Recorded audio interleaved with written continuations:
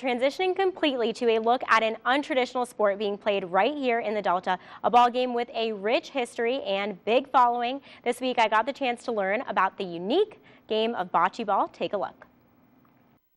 Well, my grandfather came from Italy in 1895. Meet John Aguzzi, grandson of an Italian immigrant who came to the Delta with hopes of building a better life, like many Italians at the time, and brought with them a sport dating back to 800 BC, bocce ball.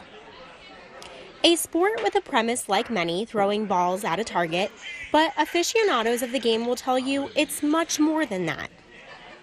It seems easy if you just watch it, or all you're doing is just rolling balls. You're just trying to, do all that, but it's a mind game, it's a thinking game.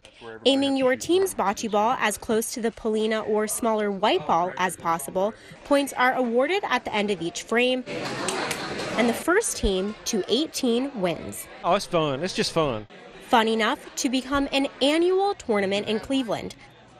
There's no skill level. I mean, you can come out and have a good day, or you can come out and have a bad day. It's just, you never know until you get out here and start playing, and I think that's what it is. It brings you together.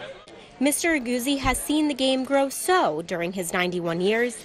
Way back years ago, they all played in the backyard or in the field. When I first come out of service, we played bocce in my yard at home. I'd have a lot of visitors every Sunday.